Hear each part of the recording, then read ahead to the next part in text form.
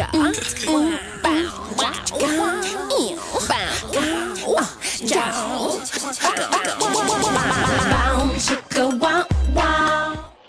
this video we're going to take a look at initial value and zero or zeros, and you can look at other videos for all the other properties of the functions. Alright, let's take a look at what these are. Initial value is where the function crosses the y-axis. A lot of you probably know that as the y-intercept.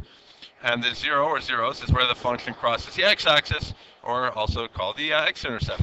And as would be noted, we can only ever have one initial value, but again, it is possible that we have more than one zero or zeros. It's also possible that we'd have a case where we had no initial value and or possibly no zero as well. Let's look at some examples.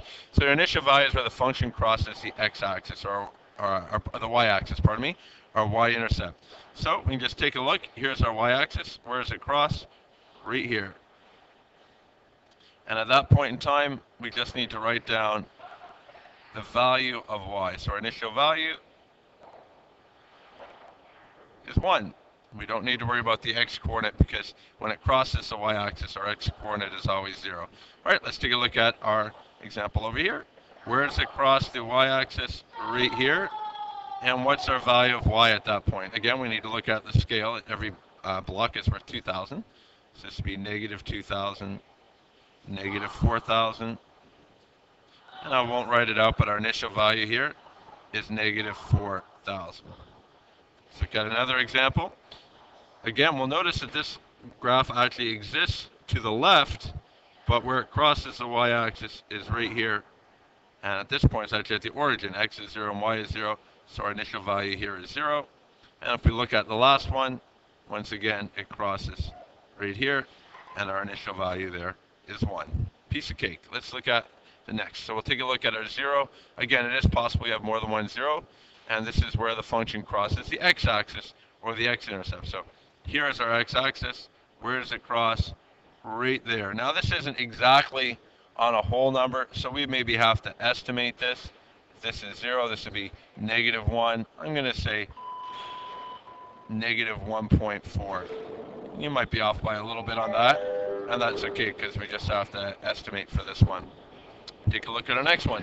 Where does this one cross the x-axis? Well, it actually crosses 3 times. Once here, and once here. Now we got to take a look at our scale. If each block is 10, this would be 10. This would be pretty close to 20, 30. This would be about 40, 50, and this would be 60.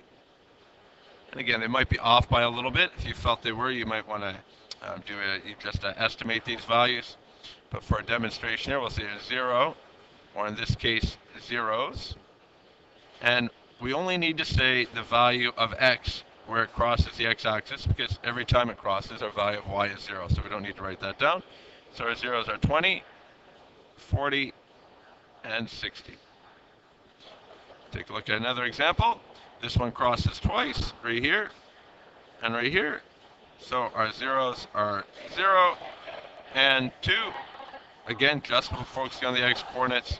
And our last one has 1 0 right there at 1. And there you go. Look at other videos for the other properties of a function. Bye-bye.